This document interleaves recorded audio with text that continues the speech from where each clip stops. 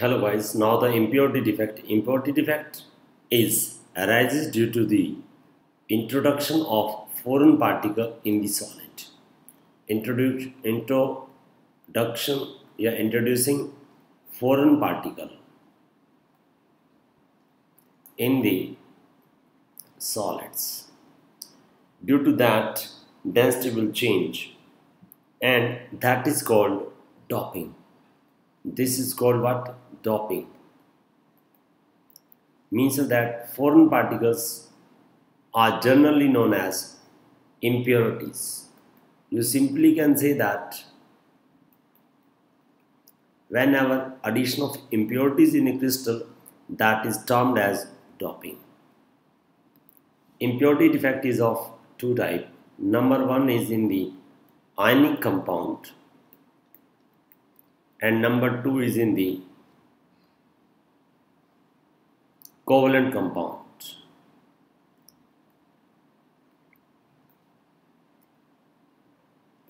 In ionic compound, you can see that whenever in a crystal of sodium chloride, in a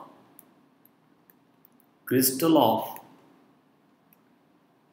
sodium chloride, strontium chloride is introduced.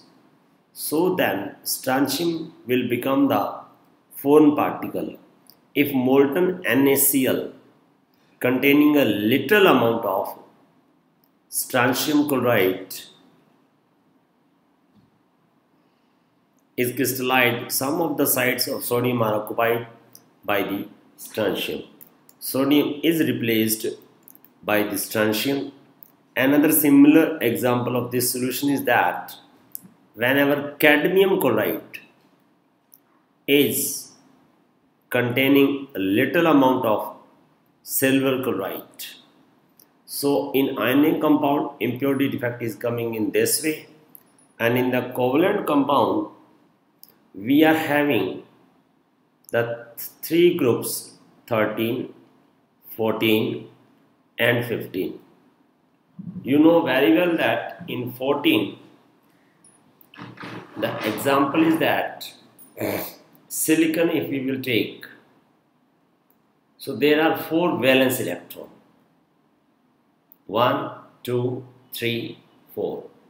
If we introduce the 15 group into the 14, then it is called N-type semiconductor. N-type semiconductor will be formed and defect arises. In 15 group, if I'll take the phosphorus, extra 5 electrons are present in the phosphorus, so 4 is neutralized by this and 1 extra electron is kept here. Due to that, the conductivity arises. So this is the covalent. And in 13, if I'll take aluminium, in aluminium valency is 3, then these 3 will be neutralized, the 3 of the silicon, and this is called P-type semiconductor. Positive hole, one hole will be left, and this is the covalent compound impurity defect. Simple it is that whenever 15 group is introduced into the 14, it is called N-type semiconductor, and whenever 13 is introduced into the 14, it is called P-type semiconductor will be formed. And introduction of the one into another means that intermixing of the impurities, you can say that it is called doping. And one question is here, it is present in the book also. Last question is saying that what do you mean by 12-16 and 13-15? These are also the semiconductors which are formed by introduction. Suppose that in 12 group we are having that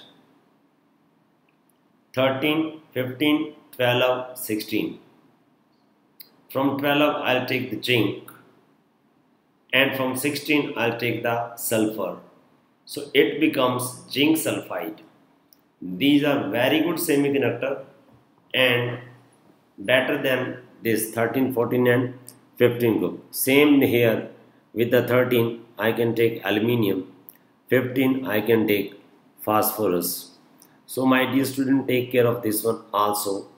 In the next coming class we are coming with the magnetic character of the solid and some interesting questions also, and you have to learn and revise their characters, insulators, properties of solids. Thank you very much dear students. Thank you.